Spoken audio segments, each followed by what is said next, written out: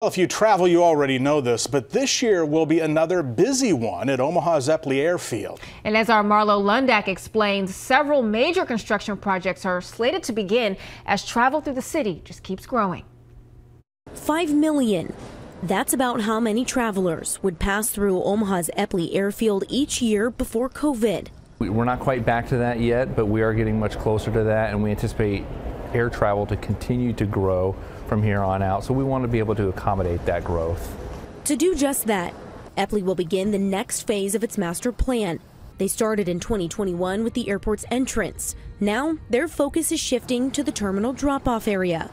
Just like we did expanding the roadway from Abbott to the terminal, now we'll take it here in front of the terminal by expanding, adding additional capacity. Nearly $21 million in federal funding from the newly passed infrastructure bill will help get the project done.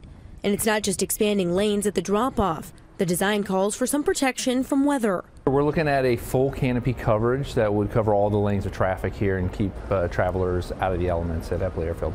And when it comes to upgrading the inside of the airport, it may happen sooner than we think.